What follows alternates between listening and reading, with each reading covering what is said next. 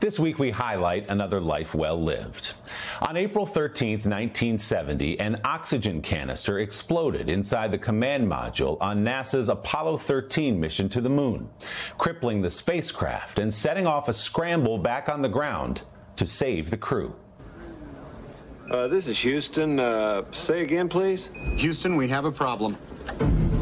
Ed Smylie and his team of engineers in Houston were tasked with solving that problem, working with an inventory of anything the astronauts had in space. And with the clock ticking, Smylie set out to build an air filter that would scrub the module of poisonous carbon dioxide.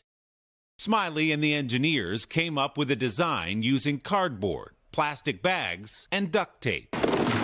In dramatic moments made famous by the 1995 Academy Award-winning movie Apollo 13, Smylie's team on the ground walked the astronauts through that back-of-a-napkin plan. It worked.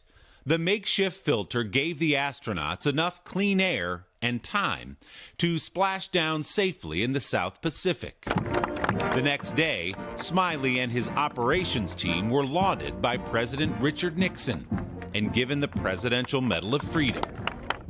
Smylie, a Mississippi native who served in the Navy and later was inspired to work for NASA by President Kennedy's 1962 pledge to send a man to the moon, remained humble to the end about his role in history, saying of the engineering that saved the crew of Apollo 13, it was pretty straightforward.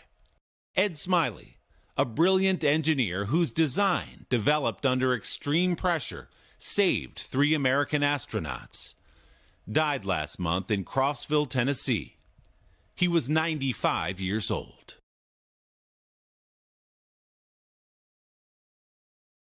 Hey, thanks for watching. And don't forget, you can catch the Today Show every morning on NBC or take Today when you're on the go. Just follow the Today podcast on Apple Podcasts, Spotify, or wherever you listen.